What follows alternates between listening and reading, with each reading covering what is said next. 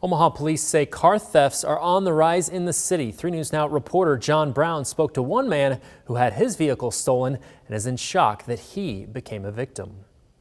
In a new report, Omaha police say compared to last year, auto thefts have seen a 72% rise. Now one man is reeling after becoming a victim himself.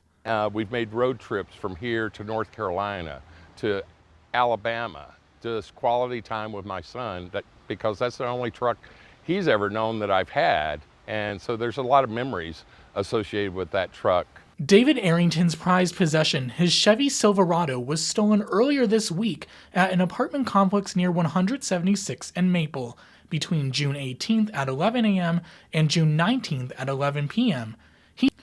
He says he's shocked that someone would want to take his more than 2-decade-old vehicle. That's the strangest thing, is that, I think, he may have parked it off to the side of the apartment building, but this is a 21-year-old vehicle.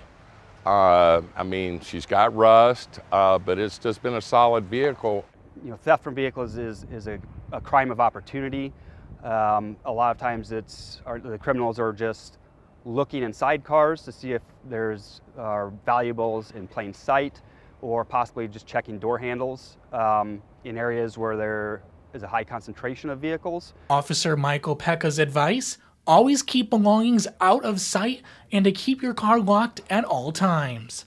And the Omaha Police Department say it's more common to see property from inside the vehicle stolen rather than the vehicle itself. We went through incident reports at OPD headquarters and found several reports of car thefts to the OPD in the last 2 days. If you or someone you know has had their vehicle stolen or damaged, Omaha PD says to call their non-emergency hotline at 402-444-4877 or visit their website at police.cityofomaha.org.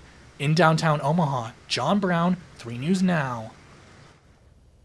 The Iowa license plate for David's blue Chevy Silverado is IKM 519. If you have any information, you are asked to call Omaha Police.